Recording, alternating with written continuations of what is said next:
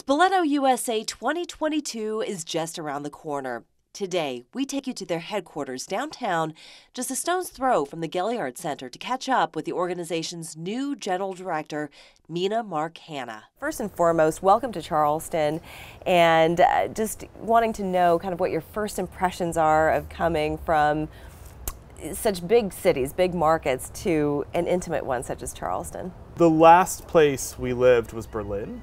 And Charleston is about, as antithetical to Berlin as one could imagine. Berlin is kind of like really edgy and kind of grimy and really dark and gray and cold. And Charleston is extremely warm, and people are really inviting and invitational, and is much more intimate, although it's still cosmopolitan. So we're very happy to be here. It is, hence Spoleto, its very nature, I think, it really puts Charleston on the map to be that cosmopolitan kind of a town. Why do you think Charleston makes such a good landing place for the arts? I think it's built into the history of the place. I mean, this has always been a center of the arts in the United States. The first purpose-built theater was here. The first opera was premiered here, supposedly. There is a long history of the performing arts in Charleston. And I think that's true in port cities, in harbors. These are generally sort of entry points for different people coming from different places, bringing in different ideas. And Charleston is a melting pot. It was historically, and it continues to be, both a melting pot of past and present and a melting pot of different cultures. And if we can talk about the changing of the guard, so you're taking over for Nigel Redden. What was the passing of the torch like, and what is it that you feel that you're bringing in, breathing the new life into Spoleto? I'm coming on the heels of a 35-year tenure leadership of the general director, and I think, a festival is a unique organization. It's incredibly kinetic. There's all this energy. You have all of these different art forms colliding with each other. You have a full year of events compressed into a 17-day delimited period. And there are different art forms. They're just colliding into each other. And I think what Nigel did is that he really reveled in that catalytic collision of these different art forms. What I'm trying to do is build a kind of unity to those forms. Without that being thematically obvious. Just have it feel like there's something unified about it. I know Nigel well. He's been really a curatorial beacon for this country in the performing arts, and someone I've always admired. I've always known about the Spoleto Festival, and I've always admired his work because he's really the type of curator to push the envelope. Yeah, and coming on the heels of lockdowns and COVID and all of that, which really ate into just about everything you can think of, but certainly the arts, certainly people going out and seeing entertainment. What do you think are going to be now the building blocks to getting Spoleto not back to where it was, but even to a higher plane? There are some incredible pieces that were sort of stuck during the pandemic, like Omar, that was supposed to be premiered in 2020 and was sort of held in a static tank for 2 years, and its iteration changed.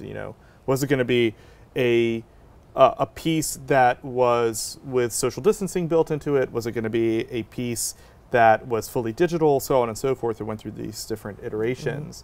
And I think now, I'm not quite ex post facto, but I can reflect a little bit. Omar in 2020 is completely different than Omar in 2022, and that's true of all the performing arts. The pandemic has changed constitutionally what we do, and the social, political, and cultural convulsions of the last 2 years have changed constitutionally what artists are called to do. And I think if you can kind of listen through that din of division and through the cacophonous noise of what is happening in our everyday lives, what you can hear is a cultural renaissance, a real moment in the arts, in the performing arts, in the visual arts, where artists understand how our past bleeds into our present and how we can use that information to imagine a better future. And I think that's the direction that Spoleto will be in. Well, I think this is a wonderful place to take a break. I just have a few more questions Sure. for you after the commercial, so we'll Okay. be right back.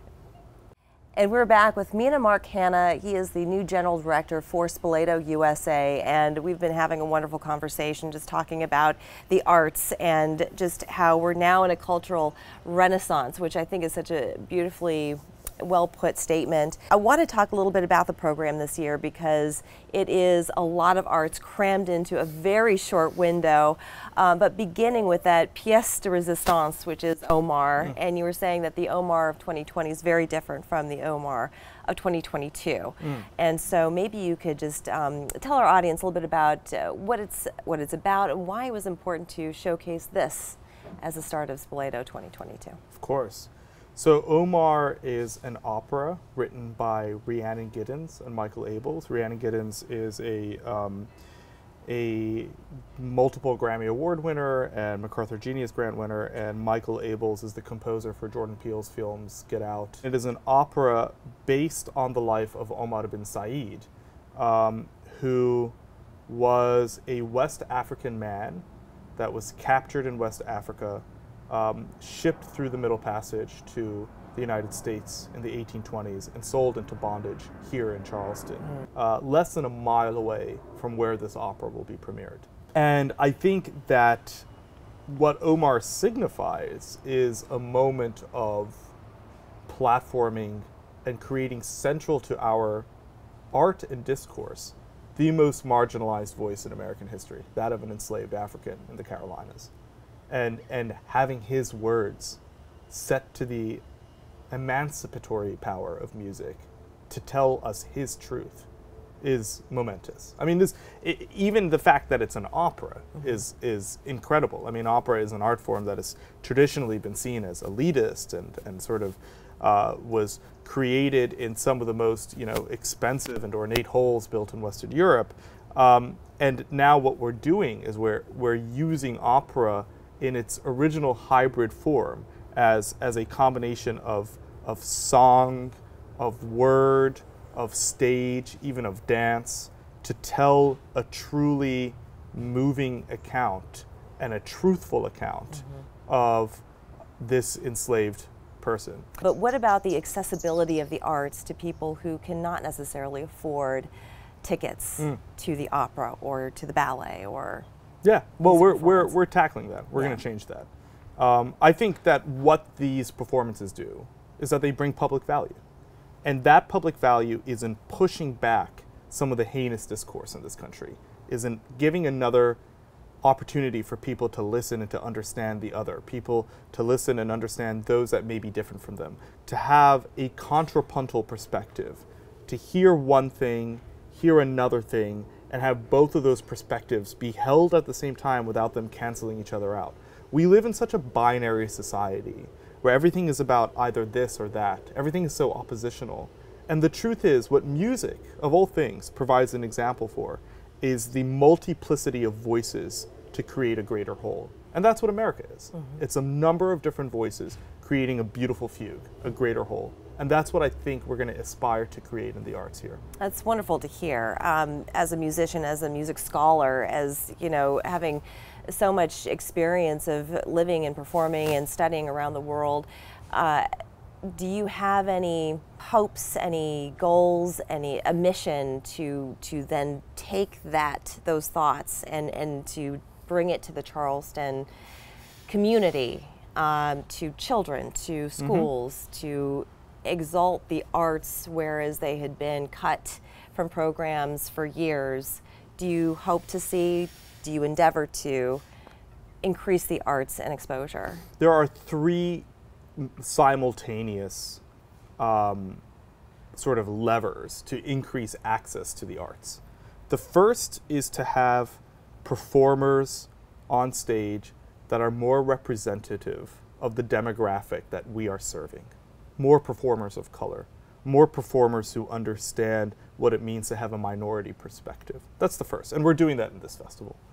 The second is to create a calendar of events, of production, of events that can go out into the community outside of the environs of the peninsula to serve the greater Charleston region, to actually show the people that we wish to serve what we are trying to create through arts, and display the majesty and magic of theater, and then give them a peek behind the curtain to see how it's done. And that's going to be done really with an aim to focus on fostering emerging talent and fostering creative thought. And then the third is to lower the barrier to access for value year-round. It's wonderful to hear that, and I appreciate it. You know, of course, we've got Halo, Pure Theater, Charleston Stage, various organizations that are doing that in a grassroots way, but I think certainly with your leadership, we can see that happening more and more in the years to come. It's been such a pleasure to talk with you, Mena. Thank you so much for taking the time. Thank you, Layla. We're back after this.